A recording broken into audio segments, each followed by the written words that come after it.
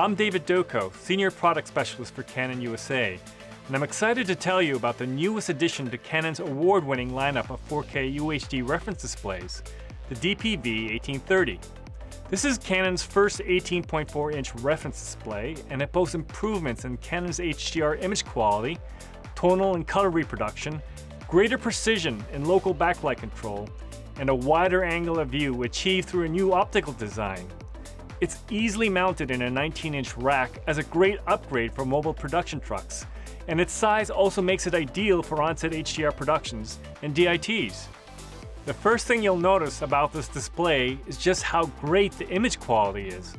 The DP-V1830 meets the ITUR BT2100 parameters recommended for HDR video production, ensuring consistent video results from shooting to editing. In addition to its high luminance of 1000 nits, it achieves all black levels of 0.001 nits for a high contrast of 1,000,000 to 1.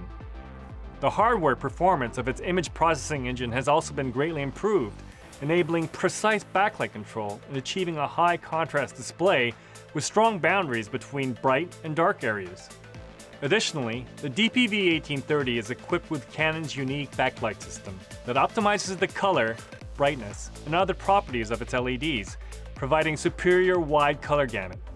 The display complies with the HDTV broadcasting standard ITUR BT709, the UHD-TV broadcasting standard ITUR BT2020, and the digital cinema color space DCI-P3. It can faithfully reproduce a wide color gamut for broadcast and cinema video production.